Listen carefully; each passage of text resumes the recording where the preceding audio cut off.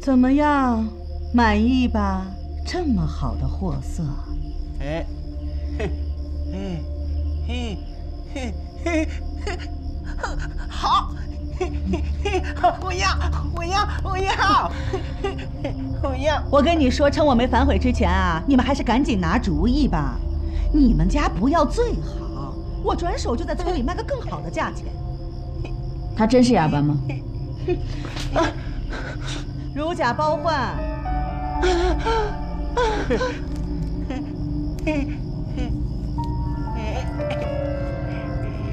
那就谢谢大婶了，你是我们家的贵人，等生了小孩再好好谢谢你。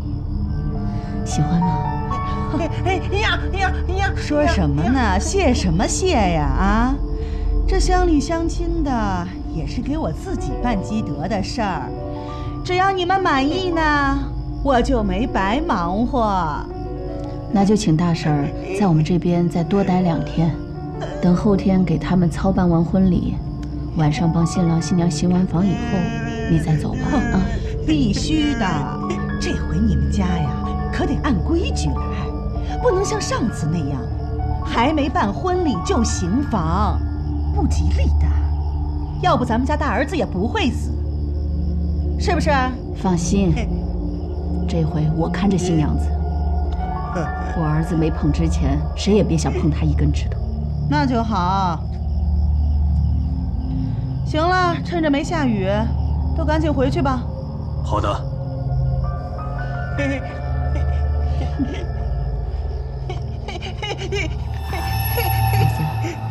这就对了，都已经到了这个地步了，好好跟男人过日子才对，别像别的女人似的，一哭2闹3上吊，动不动还逃跑，最后被抓回来的结果怎么样？被打得死去活来的，还不得乖乖的留下来？既然来到这个家，那就说明咱们有缘分。只要你踏踏实实的跟我儿子好好过，再生个1儿半女的，我就把这个家都交给你。那你可要好好谢谢我呀，是我把你送到这个福地来的。阿爸，该睡觉了。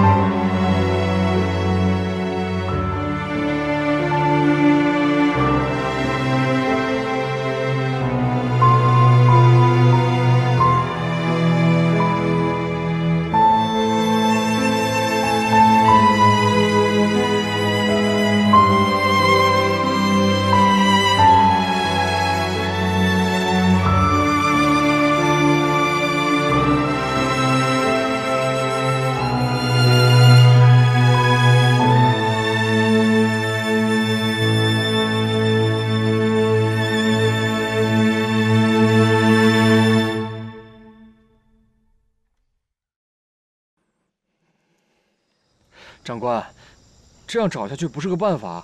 这一整片山区手机都没有信号，难道我们就一直这样找吗？那你有什么更好的办法？哎，跟府里申请基站都申请几年了，就是不给建。对了，回局里的人回来了吗？唐斯坦保护区那边有消息了吗？还没有，估计还得40分钟。40分钟。让兄弟们先休息一下，等等消息吧。好。休息了，都上来休息。休息了，休息了，都上来吧。休息了，所有人都上来休息了。上来，休息了，快上来！这事儿闹的，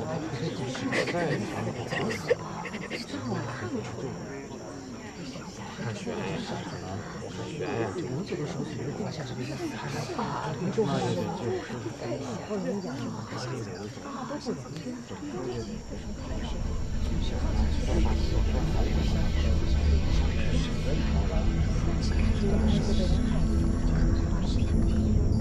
看着我，我很伤心。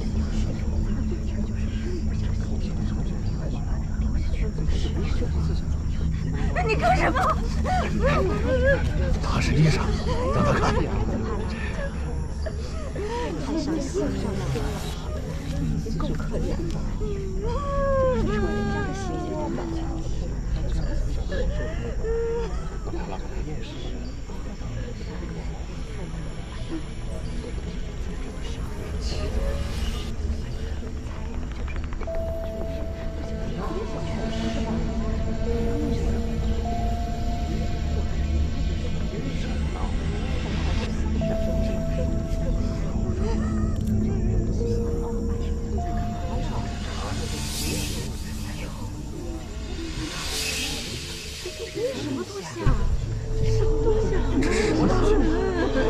是蛹，确切的说，是木兰青凤蝶的蛹。是蝴蝶的蛹。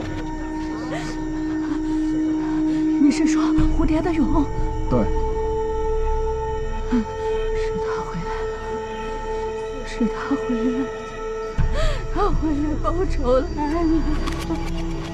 谁回来报仇了？是蝴蝶，是蝴蝶回来报仇了，是蝴蝶。闭嘴，别乱说话。是蝴蝶，不好意思，我都按你说的做了，你为什么还不放过我们？为什么？你到底在说什么？我的姐姐，我的姐姐，你还想要什么？我都给你，我都给你啊！我求求你放过我们，放过我们！我求求你，我求求你放过我们！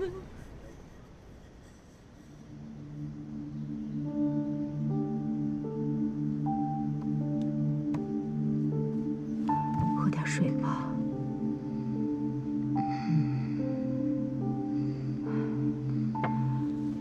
怎么样了？先是成虫蝴蝶，现在是蛹。接下来如果再死人的话，恐怕要用捡出来吓人。那接下来会是谁？凶手又是谁？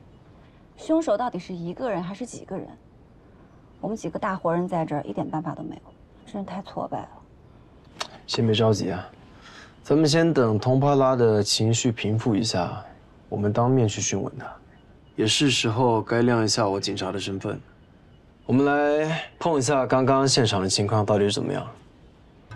尸体外部没有外力伤痕，从表征上看，我倾向是窒息性死亡，并且很有可能是在被投入水之前就已经死亡了。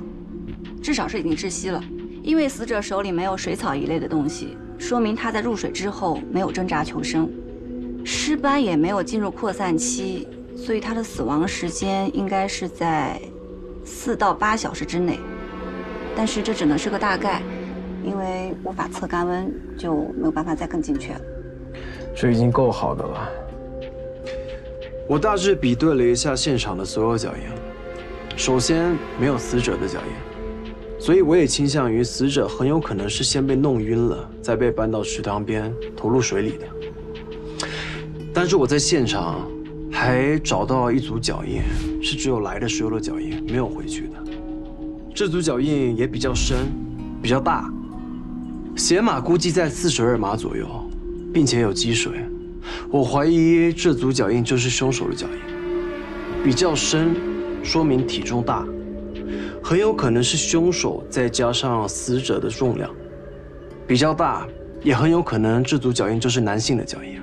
至于积水，恰好可以印证你估计的死亡时间，因为昨天晚上一直都在下雨，直到今天拂晓的时候雨就停了。后来我们在池塘边见到的那些人的脚印，基本上都没有积水。男人的脚印，那肯定就不是娘对丝了。也不能这么说，也许他有帮凶呢。那哑巴新娘怎么说？没有人听得懂他在说什么。不过他倒是写下来了。他说，当他醒来的时候，有一个蒙面黑衣男子把他捆绑起来，当他要喊的时候，嘴巴就被塞住了。然后他说，他醒来的时候，儿子就已经不见了。难道凶手真的不止一个人？咱们还是先按照原计划吧，先去讯问佟帕拉，了解一下他总说的那个报应到底是怎么回事，还有蝴蝶仙子又是怎么回事，包括村长60岁的生日之谜。然后我在想，要不要在村子里找几个村民，搜查全村，找出凶手。哎，对了，哎，你们还记得我们刚来的时候在厨房招待我们那个大婶吧？我感觉她对我们还挺友好的。如果说佟帕拉现在情绪不稳定的话，我们是不是可以找她聊聊？对呀，我怎么把她给忘了？昨天我就是向她了解了娘对丝还有宋希叶的情况。这把伞也是她送我的。师奶杀手，魅力无限啊！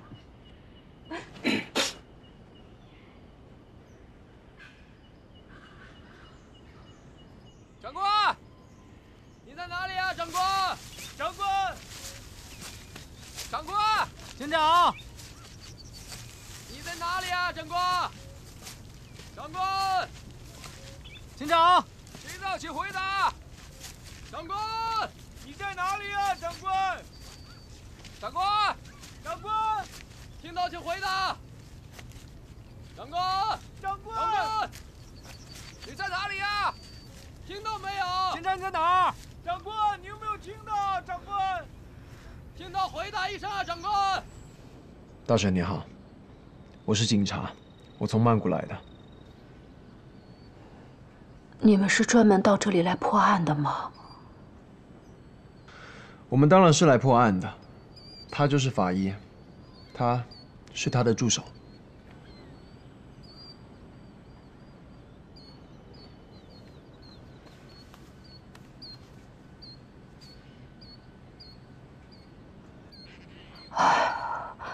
那就好，那我就踏实了。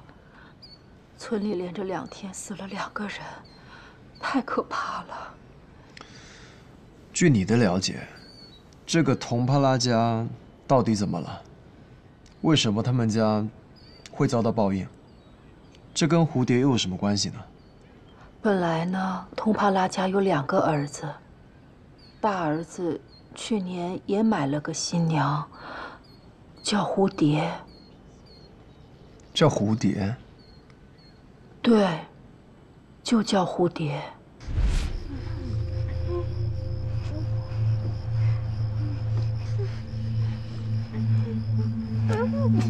怎么样，满意吧？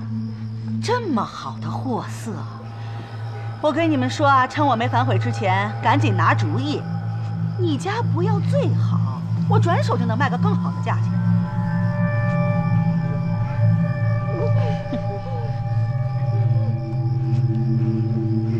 你去一边。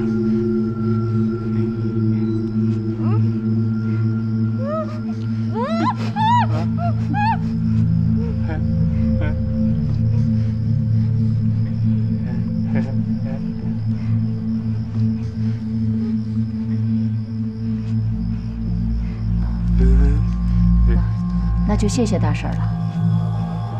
等她生了小孩之后，我们到时候再把您请过来，好好的谢谢您。乡里乡亲的谢什么谢呀？不用客气，这也是给我自己积德的事儿。只要你们满意呢，我就没白忙活。那就请大婶在这边再多待2天，等后天给他们操办完婚礼。晚上呢，帮新郎新娘他们行完房以后，您再走吧。没问题，我从来都是帮人帮到底，你就放心吧。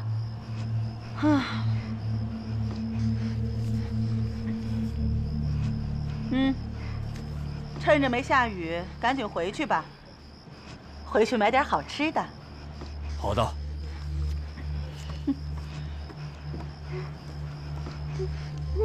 姑娘，既然你来到了我们这个家，那你就踏踏实实的，别老想着跑。我们也算有缘分，只要你啊，好好的跟我儿子过日子，再生个1儿半女的，我就把这个家呀，全都交给你。那你可要好好谢谢我哟，是我把你送到这个福地来的。哼。对了，我给你介绍一下家里的成员，他呀是你的老公，他呢是你的公公。那边那个，他呀是你的妹妹，叫宋希。哦，还有一个人，是你的弟弟。这会儿啊他已经睡了，等明天他醒了，我再介绍给你，让你们认识一下。我告诉你啊，蝴蝶，他们家可是这个村里数1数2的大户人家。臭丫头，你现在这么看着我，等过2年，你就该感谢我了。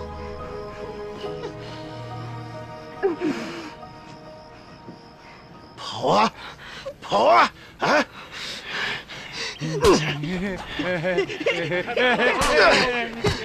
想跑？对呀，天天想着往外跑，打几顿就好了。打几顿就好。跑？我让你跑？你是这个家花钱买来的，一手交钱，一手交货。你跑了，你让这个村子的人怎么看我们？老天爷都饶不了你！给脸不要脸，就得狠狠的打！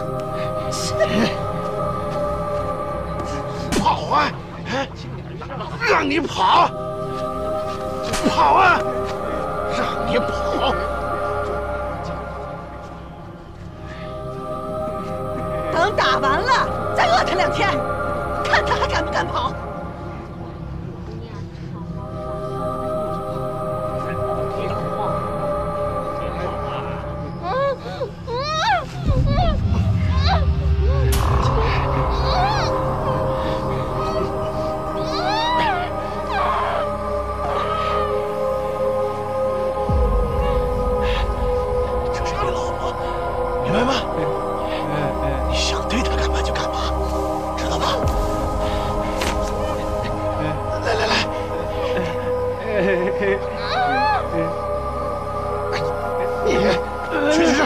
你怎么那么蠢呢？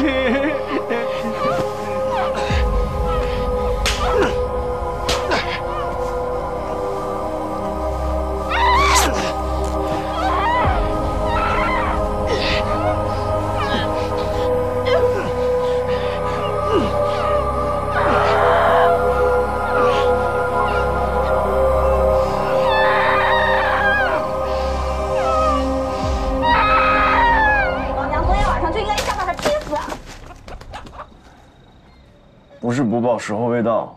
我们还是把想问的先问了。是啊，便宜不了他，咱们一件事一件事来。信不信我让他活不过今晚？大婶，我们来这里都好几天了，怎么一直都没见到大儿子和蝴蝶呢？都死了。都死了？对。2个人办完婚礼之后，蝴蝶倒也不闹也不跑了，天天陪着大儿子胡闹，就跟爷傻了一样。过了没一段时间，有一天，大儿子突然摔倒了，就再也没起来。是蝴蝶杀的。当时请了一个医生来看过，警察也来过了，没有人杀他。怪不得童帕拉会崩溃，2个儿子都死了，女儿也被烧成这样子。你怎么到现在还同情他呀？现在最悲惨的不应该是蝴蝶吗？那蝴蝶呢？蝴蝶是怎么死的？大婶，你要配合我们呢。他们家觉得花了大价钱买的蝴蝶，大儿子虽然死了，但是这钱不能白花，所以他们就想让蝴蝶跟二儿子再结一次婚。什么？这么可恶！这个家，不行，你一定要把他们通通抓起来，通通枪毙了。我是不是说太多了？他们已经遭到报应了，童帕拉他们家够可怜的了。善有善报，恶有恶报，这家人一定会遭到报应的。对不起，警官，对不起，对不起，我得走了。我出来半天了，我还得回去照看童帕拉姐姐。您先别害怕，他不是冲您，他是冲这家人，还有那个娘对丝。村子里也不光童帕拉他们一家买媳妇，好多家都从娘对丝那里买过。没办法，穷啊，没人愿意来呀。那后来呢？后来蝴蝶怎么死的？就在蝴蝶和二儿子结婚的前一天，他们家突然着了一场大火。救火！快救火！救火！快救火！救火！快救火！苏西，别过去！苏西，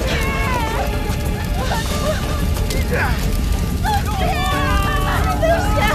快回来！快点！救火来了！别过去！苏西！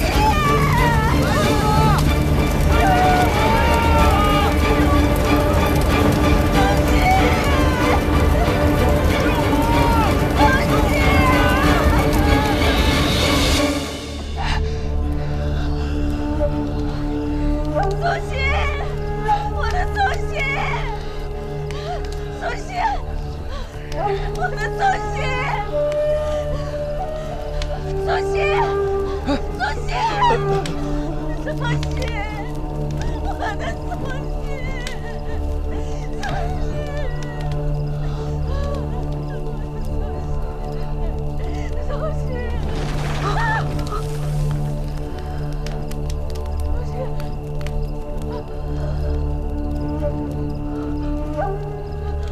苏西，快来人呐！苏西还活着！苏西，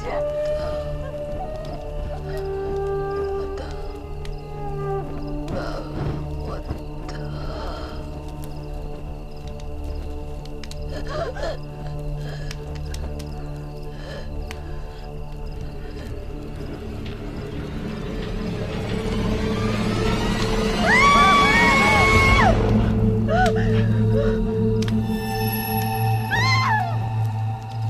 是蝴蝶点的火，它疯了，要点我的屋子。这个干天杀的蝴蝶，它怎么能放火？它怎么能放火？不要抱，它抱着我，我把它推倒在火堆里，它还是拉着我，2脚掉下来了。别说了，孩子，快别说话了，快帮忙啊！哎呀，快来！苏西，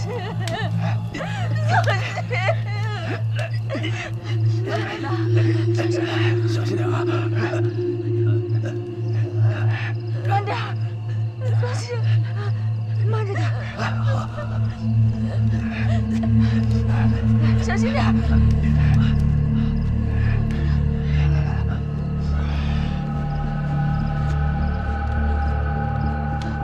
烧成这样，这得花多少钱才能治好啊？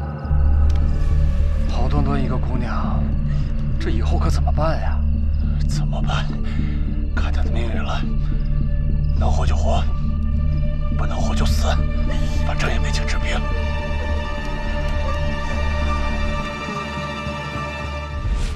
这个家真的是像被诅咒了一样，所有的孩子都不得善终。那蝴蝶的家人找到了吗？这么短的时间人就死了，不可能找得到的。娘对司和村长他们这方面很注意，村里好多买来的女人都是生了孩子之后才让和家里人联系，有些女人也就干脆不和家里人联系了。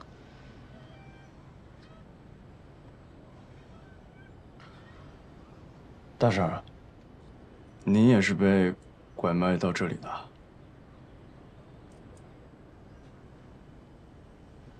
是。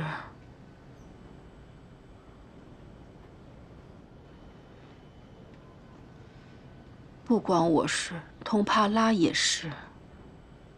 女人嘛，嫁人生儿育女就是一辈子了，在哪儿都一样。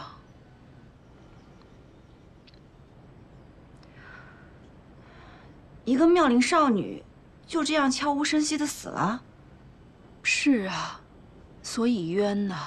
蝴蝶死了之后，那间烧了的房子，有时候还能听到蝴蝶的哭声，死不瞑目啊。这应该不可能吧？通帕拉说的还能有假？那应该是童帕拉的心理作用。是真的。通帕拉在那间屋子里，不光听到了哭声，浑身还淋满了蝴蝶的血。通帕拉亲口告诉我的。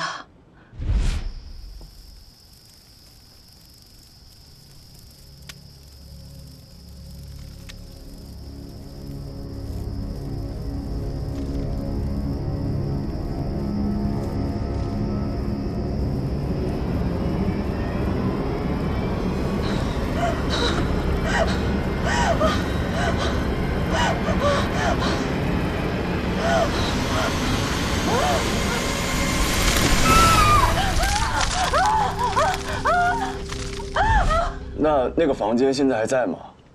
还在，一直就荒在那儿。您能带我们过去看看吗？你们不怕？当然不怕。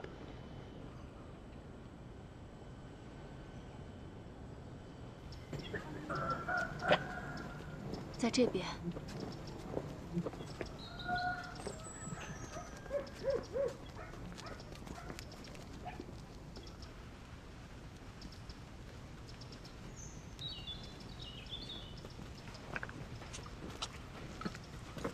就是这里。你们看，我得回去照顾通帕拉姐姐了。好的，辛苦了。大婶，等一下。这个村子真的没有别的路可以走出去了吗？是啊，之前也有女人逃跑过，后来都困死在山里了。是吗？对了。千万别让村里的人知道你们是警察。2年前有警察来救过一个被卖过来的女人，结果被村民打跑了，警车都给砸了。我知道了。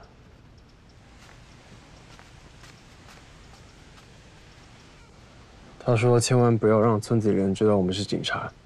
前2年有警察来救被卖过来的女人，后来都被打跑了，警车也被砸了。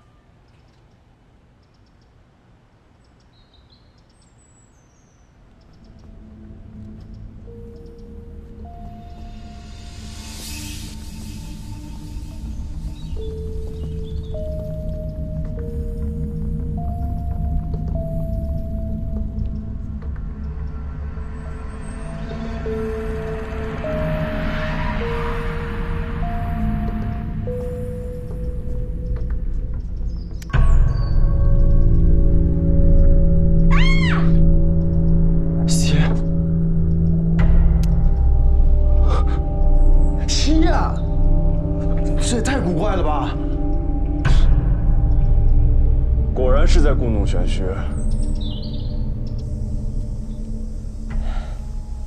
我们看了，车里面没有发现血迹，人应该没事，可能是找地方避雨去了。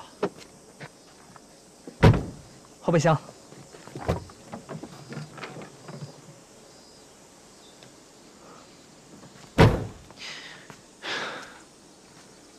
这附近有人住吗？这附近10公里范围内有3个自然村，都是不同的方向。那这样，咱们分3组去找。是。刚下过大雨，路都断了，人都无法出入，车更走不了。就算是爬，我们也得去找。你们俩一人带1组，我带1组。好的。带地图了吗？大致方向都知道。那就好。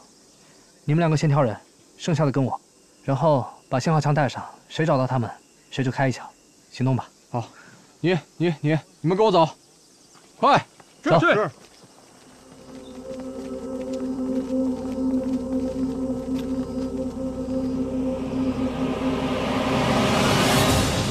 不管怎么样，我是绝不会让哑巴新娘重复蝴蝶的命运的。放心吧，我们一定会把哑巴新娘带出去的。那我们现在就想办法把她带出去好吗？等一下，我们好好选条路，天一黑就出发。我们有3个人呢，总有办法走出去的，对吗？嗯。但我们现在还没有抓到凶手。可是，你先别着急，你们刚才没发现吗？从那个大婶的讲述上来看，这些被杀的人并不无辜。对，至少那个村长就不无辜，他就该死。所以说啊，现在找凶手并不重要，也许救人才是更重要的。不是也许，就是更重要。你别忘了，你也是警察。景天他可以这么说，但你不行。而且目前死的人都不无辜，但能保证接下来可能死的人也都不无辜吗？我理解你们的义愤，我也很感谢你们对我们同胞的同情，但越是这样，我们就越不能简单冲动，而且保护好你们也是我的义务。拜托，你能直接说我们该怎么办吗？抓凶手、救人、保护好自己，我们都要做到。废话。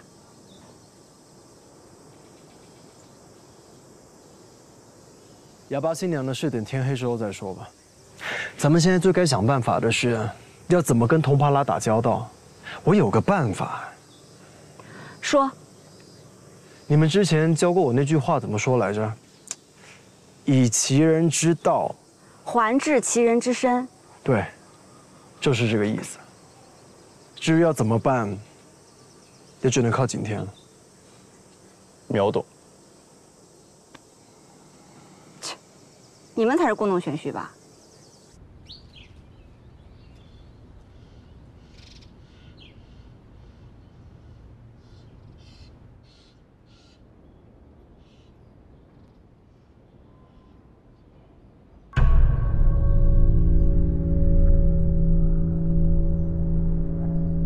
你知道这个是什么吗？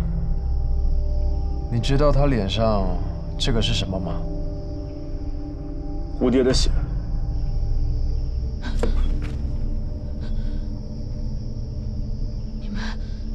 你们去那间屋子了？这下你们相信了吧？报应啊！这是报应啊！他说。这下我们应该知道什么叫报应。你知道这些血是从哪儿来的吗？怎么来的？那我来告诉你吧。蝴蝶，你快放了他们！快放了他们！你这样会得罪蝴蝶仙子。如果这样会得罪蝴蝶仙子的话，我几乎每天都会得罪。他是一名昆虫学专业的研究生，专门研究各种各样的昆虫，特别是蝴蝶。这就是一种普通的前8价碘。至于红色的液体，也就是你所谓的蝴蝶的血，其实是这种蝴蝶的粪便。不可能！明明是蝴蝶附在它们身上才会这样的。这种蝴蝶已经被人类发现几百年了，粪便从来都是红色的，蝴蝶没出生之前就是红色的。我们之所以在那个被烧毁的屋子里被这种红色的粪便淋到，仅仅是因为那个屋子的顶棚栖息着一群前巴蛱蝶而已。果然是在故弄玄虚。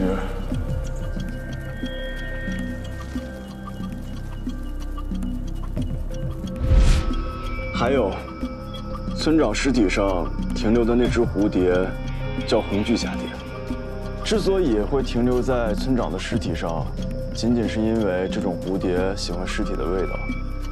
村长尸体上出现的另外一只蝴蝶，其实并不是蝴蝶，而是一种蛾子，叫胡桃豹蛾。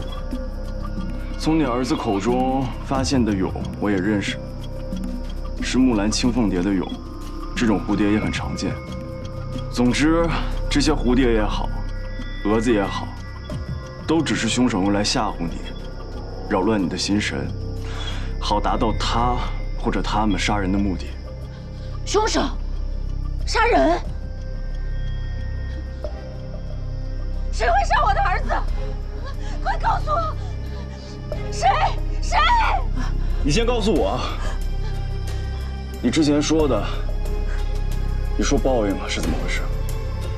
蝴蝶仙子又是谁？为什么你们家中供奉这么多蝴蝶的牌位？还有村外的那个石像是怎么回事？是不是跟一个叫做蝴蝶的女孩有关系？你知道了，你都知道了，你全都知道了。是。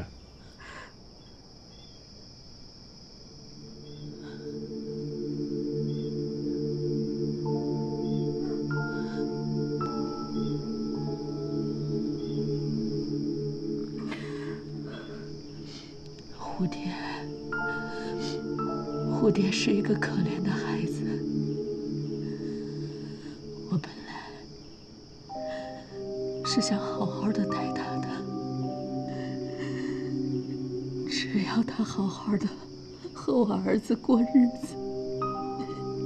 可是没想到，他年纪轻轻的就那么死了。他死了之后，我确实总是在他那个房间听到哭声，还有你刚才说的那个什么蝶的东西，我吓坏了。而且这个家里，大儿子和儿媳妇都死了，女儿被烧得没了人样，还有我那个不是人的男人。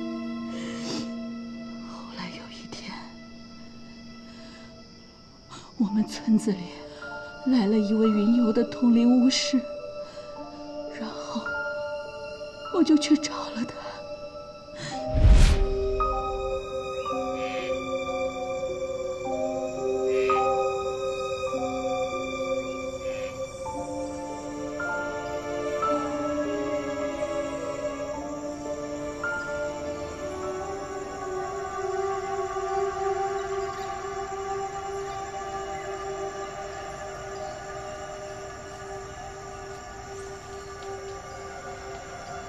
师傅您好，我家最近出了很多事情，儿子突然没了，儿媳妇被烧死了，我女儿也被烧得不成样子，请师傅发发善心，您好人有好报，您就出手救救我们家吧，拜托您了。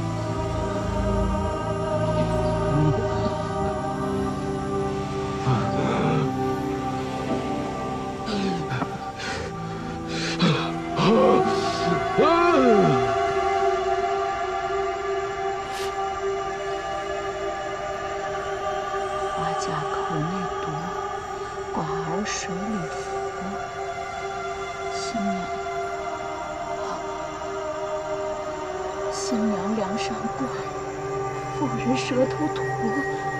这上面写的全都是诅咒吗？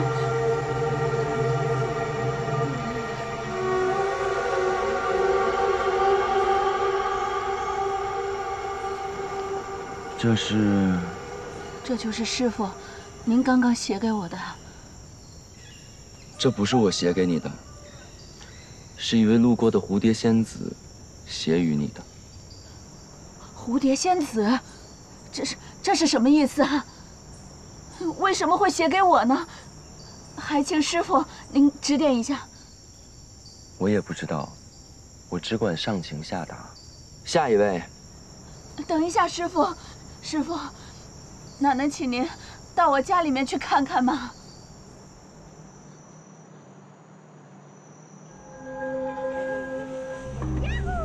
师傅，就在前面。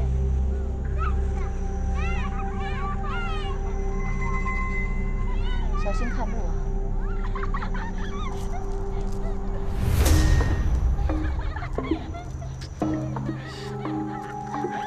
干什么？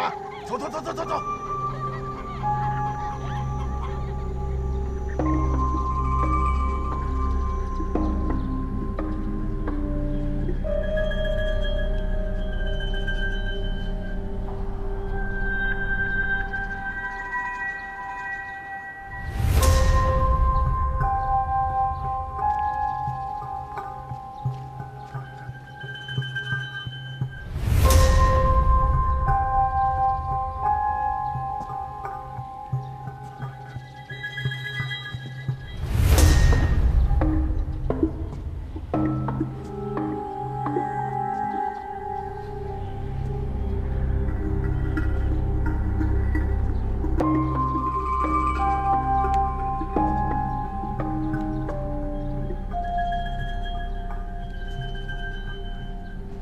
这里是不是烧死了一个叫蝴蝶的人？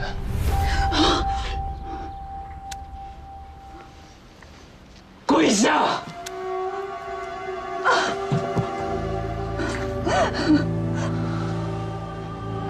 我本是蝴蝶仙子，附在蝴蝶身上修炼，不想被一场大火烧死在家中，冤魂困在这阴阳之间。我恨我不能化成人，我恨我不能修炼成仙。我只有化作无尽的戾气，生生世世与你纠缠。是蝴蝶放毒，不怪我们，真的不怪我们，不怪我们。花甲口内毒，瓜儿水里浮，新娘梁上挂，妇人舌头吐。花甲口内毒，瓜儿水里浮，新娘梁上挂，夫人舌头吐。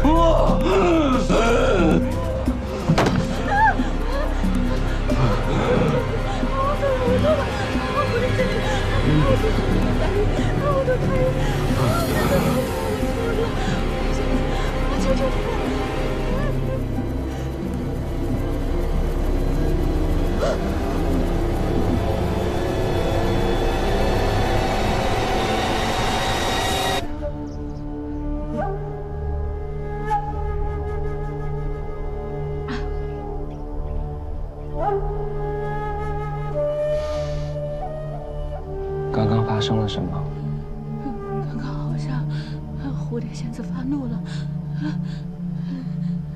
怎么说？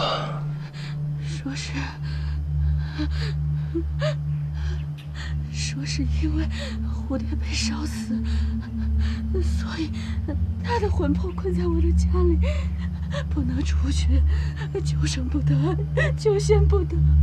这就是了。所以你们家最近才诸事不顺。如果不能及时安抚好蝴蝶仙子，接下来怕是你们家还是要死人。师傅，我求求你救救我家，救救我家！我家就剩下一个儿子了，我求求你救救他！你让我做什么都行，我都答应，我都答应。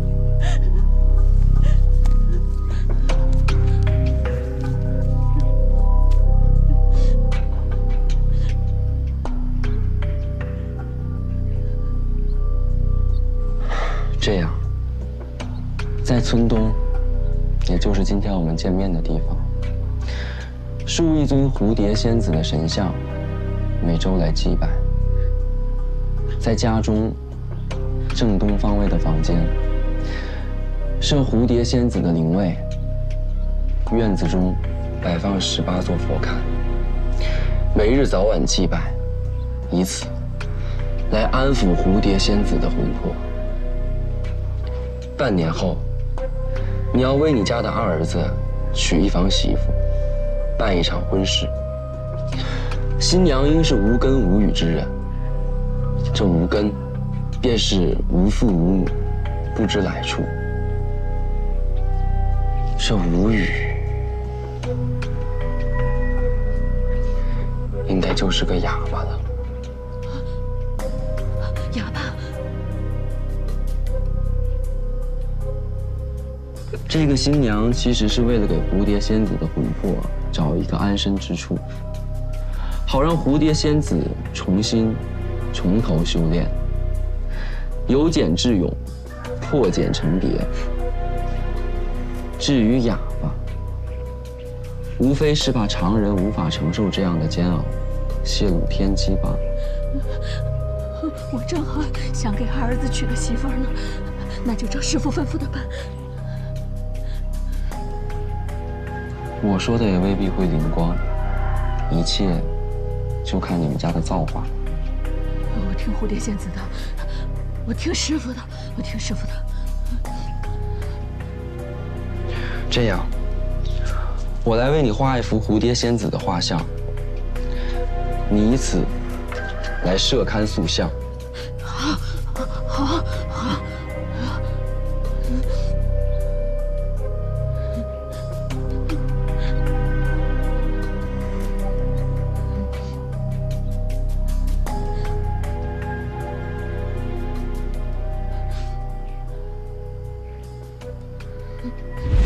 花甲口内毒，寡儿水里浮，新娘梁上挂，妇人舌头吐。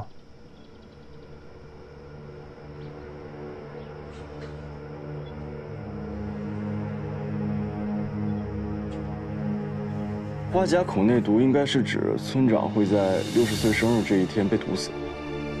寡儿水里浮是指唯一的儿子被扔到水里溺死。新娘梁上挂，那下一个被杀的就应该是新娘。杀新娘？新娘在哪儿？大婶，你快说新娘在哪儿！如果你不配合我们，再下一个死的就是你。快说人在哪儿？快说在哪儿！被他爸关在后院的仓房里，在仓库。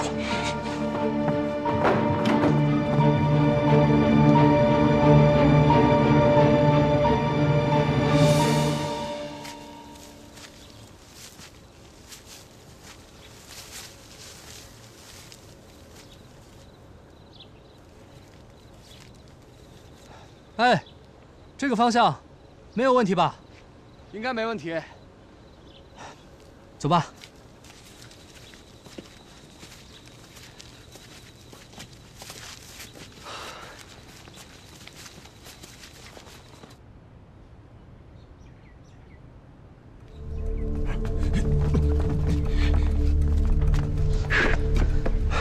新娘在哪儿？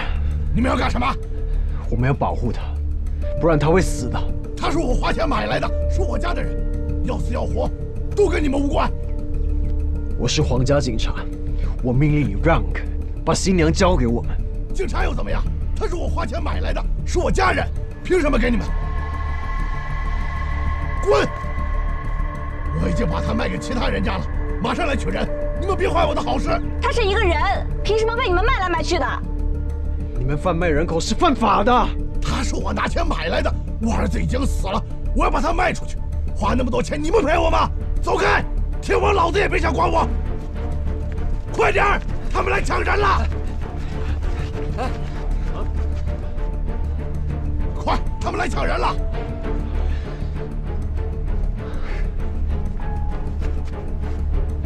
我是皇家警察，难道你们几个想袭警吗？啊！原来他是皇家警察。行，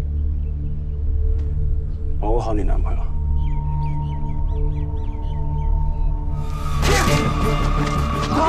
我上去帮他，让他冲上去。